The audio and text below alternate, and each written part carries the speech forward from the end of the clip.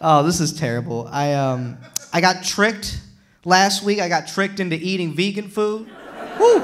I was a victim of food fraud. It was terrible. I was hanging out with my vegan friend, vegan dude who still has my number, and he was like, yo, man, I'm gonna order some Postmates. You want anything? I said, yeah, get me a fried chicken sandwich.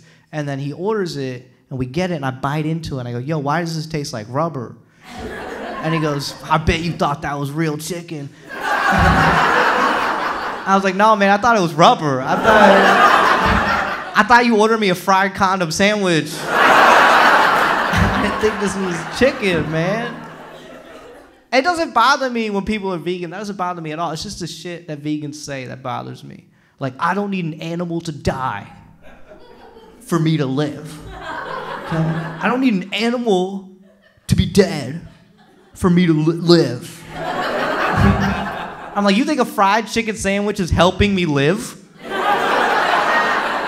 You think putting bacon on everything is, oh, this is helping me? I'm alive. I'm so alive. No, I need animals to die so I can die and not hang out with vegans. That's what I need. That's what I need. All right, I'm gonna keep it.